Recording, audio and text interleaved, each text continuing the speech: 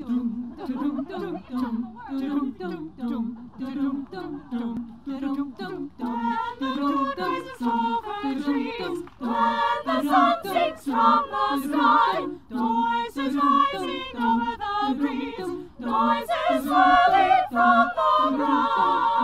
an open air summer type of thing. You're not enclosed in the theater. It's got that atmosphere of being in the summer, of being outside. Very intimate setting.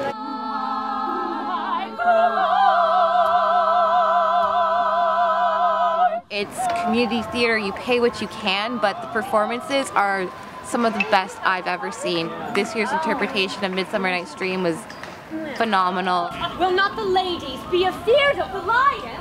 I fear it, I promise you! Masters! We ought to consider with ourselves to bring in a lion among ladies is the most dreadful thing, for there is not a more fearful, wild, foul! I loved how, with the play itself, they were able to have a lot of fun with it, especially because it's an outdoor play in a park. There's a lot of things like dogs running around and stuff. But as opposed to throwing off the actors, they actually took that in, and it made it a lot more fun to watch. More spells, no more charms, never harm, all is well. No more spells, no more charms, never harm, all is well. So you get to watch a show, be outside with your friends, and a campfire all in one. That's a fun summer night for theater.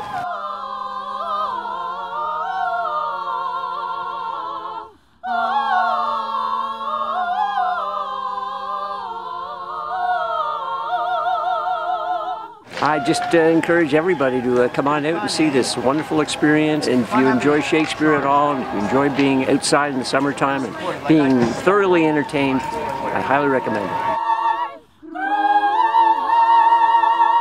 Good night, and to you all. Give us your hands if we be friends.